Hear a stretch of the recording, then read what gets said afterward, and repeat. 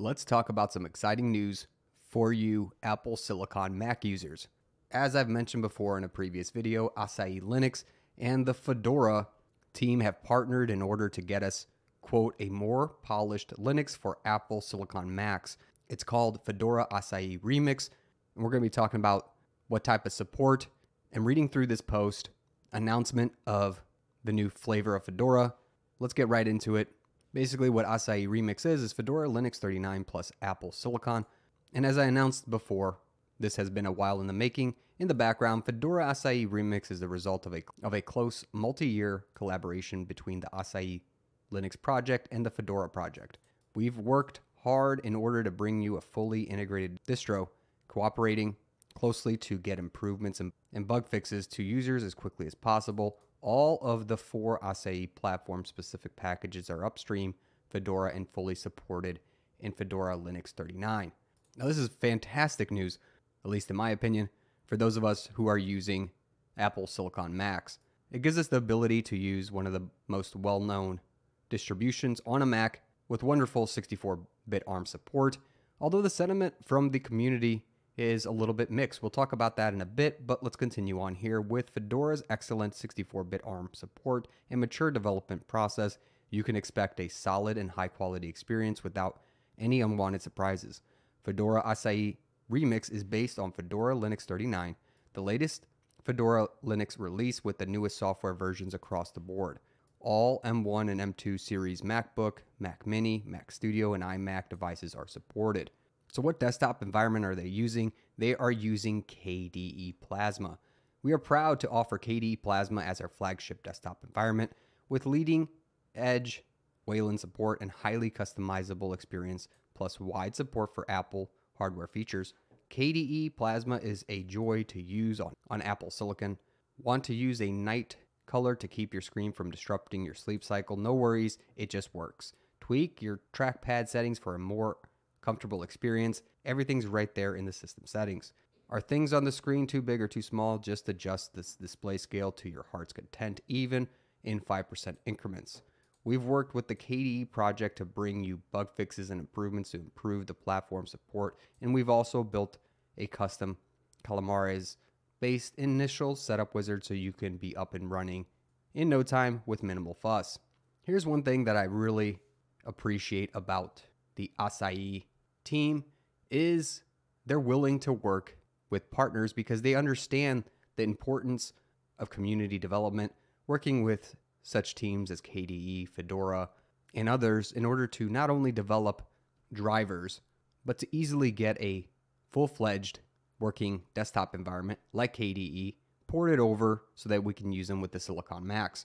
This realization and the fact that they don't solely focus on their own project, because there are already massive projects that can get Linux on Macs quicker, they've chosen to step aside and work together with the community to bring us a full-fledged product instead of fragmenting things more.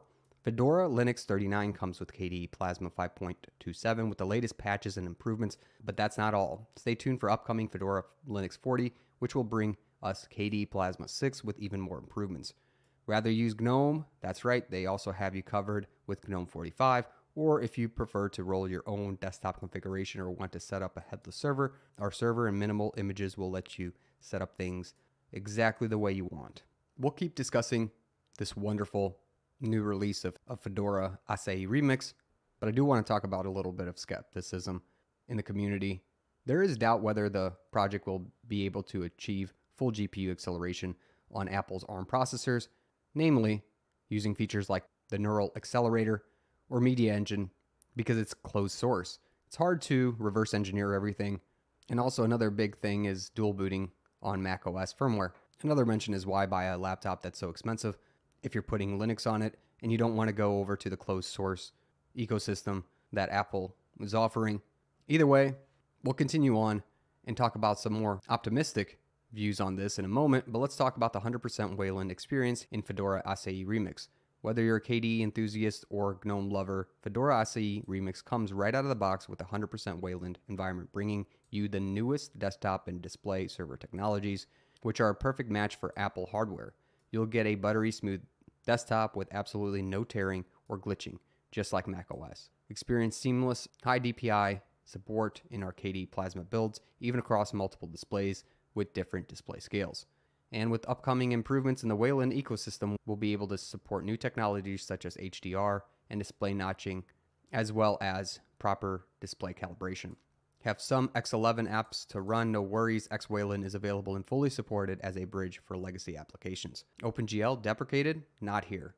Fedora Asahi Linux ships with the non-conformant OpenGL 3.3 support, including GPU-accelerated geometry shaders and transform feedback, as well as the world's first and only certified conformant OpenGL ES 3.1 implementation for Apple Silicon. We support open graphics standards and test against official and industry standard test suites, which means you can be confident that your apps and games will run correctly and render as they're intended to. And we're not stopping there. With OpenGL 4.x and Vulkan support in the works, we aim to unlock the full potential of Apple Silicon graphics, well beyond what is possible by layering on top of the vendor proprietary APIs like Metal. Finally, we're going to get into the last couple sections here, including devices and drivers that are supported with Fedora Asahi Linux. But now let's talk about some of the more optimistic or positive sentiment. With achievements like implementing OpenGL 3.1, we can definitely see the ongoing efforts to improve GPU acceleration here, which is exciting. The team at Asahi is definitely committed to their project despite the potential obstacles that they're going to run into, and a lot of people are hoping for the project's success in order to give Linux to even more users and hardware. Things like the project's performance, faster desktop environments, smooth gaming experiences, and video playback capabilities are said to be great in support of Asahi, and only time will tell whether or not they can get over the last few hurdles in driver support in order to bring us truly seamless experience with Linux on Macs. The best Linux desktop audio you've ever heard. Over the past 2 years, we've worked hard to pioneer the world's first fully integrated DSP solution for desktop Linux ecosystem. Just install Fedora Asahi Linux and enjoy high-quality audio right out of the box. No setup needed. We've worked together with Pipewire and WirePlumber projects to add support for fully automatic and transparent DSP configuration, and then individually measured and calibrated 8+ different machine models, designing a customized DSP filter configuration for each one. With our in-house Bankstown Bass Boost technology, our own pioneering open source smart amp implementation to safely provide full loudness and dynamic range, the result is the best audio you've ever heard on a Linux desktop, which are really big claims. I'd love to hear from people who've tried this out. Let me know if there's actually a change in your Linux laptop's desktop audio. And we've even optimized the scheduling and power consumption of the DSP processing so you'll get excellent battery life while playing back audio.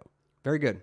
Now let's talk about some of the device support here, as well as what chips and features are available currently with Fedora Asahi Linux. So device support. Currently the MacBook Air, Pro, Mini, Studio, and iMac are supported. Coming soon is the Mac Pro. Now make sure you go through each individual section in order to see if it's supported for your type of device. First, we'll start out with the MacBook Air. Chips, the M1 and M2 are supported.